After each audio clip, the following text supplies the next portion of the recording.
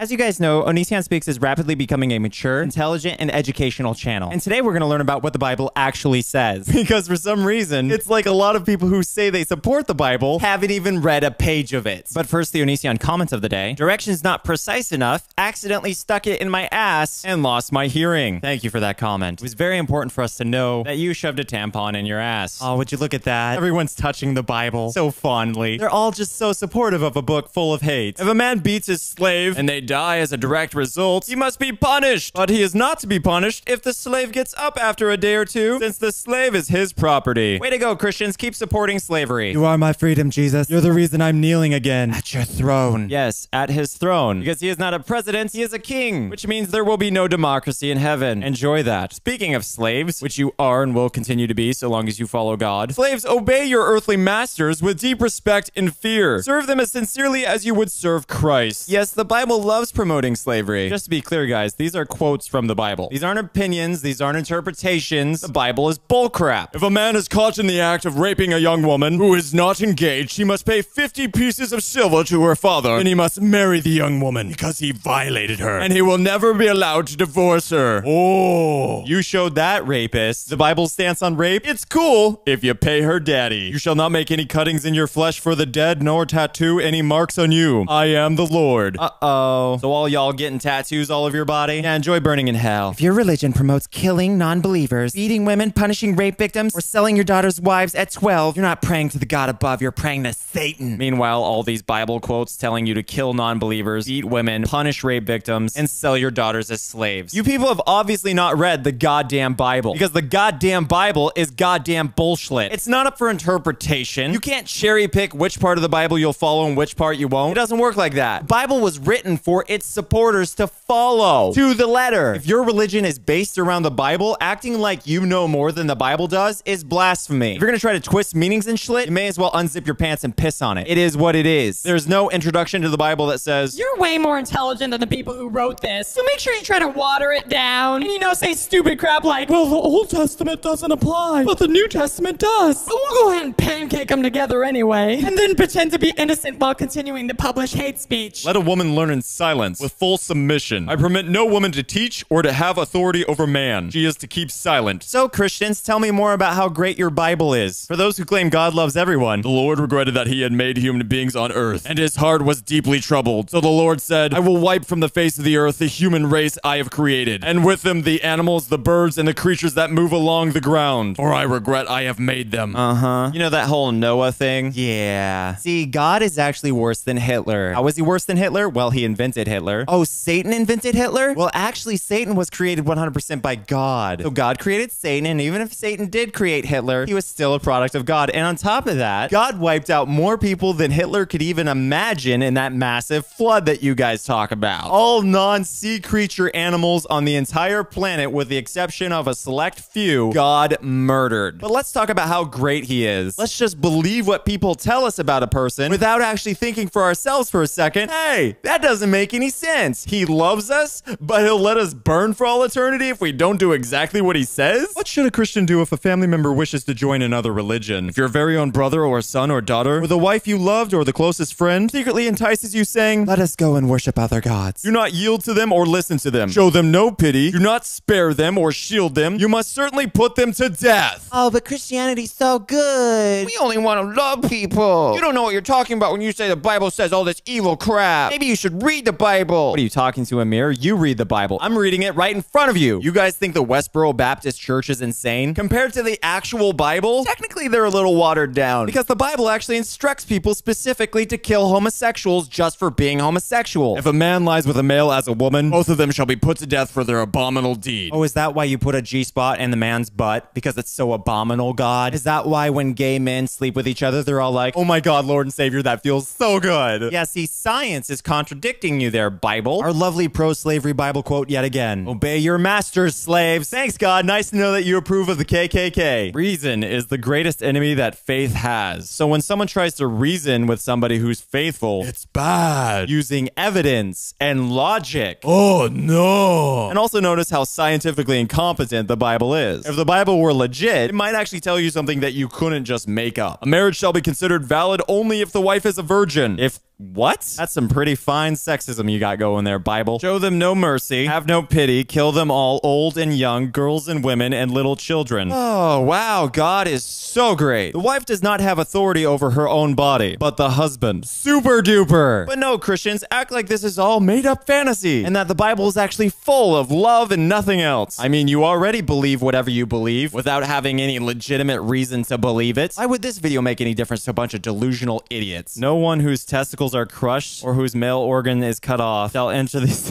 Wow, that's kind of transphobic. If you were a guy and are now a girl because you got a sex change, you're not going to heaven. It clearly states that. I'm not interpreting. It literally says that. Jesus Christ. So the Bible is sexist, it's transphobic, it's homophobic, it's racist, it's pro-slavery, it supports punishing rape victims for being raped. Do I need to go on? Or are you people actually going to look up these quotes and realize how foobar the Bible really is? I am Jesus Christ and He-Man. Long story short, if you are a Christian and you fully support the Bible, I genuinely believe you're mentally retarded. Nobody should fully support the Bible because the Bible is evil. Any book that anywhere says anyone should kill somebody for their sexual preference, any book that says anywhere that rape victims should be punished for being raped, this hate speech should not be allowed in our modern civilization. And yet Christians regularly promote it. And if you ever want to see a physical manifestation of what the Bible actually looks like, one of the closest things, once again, looks like this. Westboro Baptist Church. Christians, you may think you're different than Westboro Baptist Church, but the reality is you're both promoting the same book. The difference between them and you, they're actually honest about what the Bible says, which makes you bigger hypocrites than them. Regardless, hope you all have a wonderful day. Oops, squeeze. We are not robots. We are not slaves. We are Banana Nation.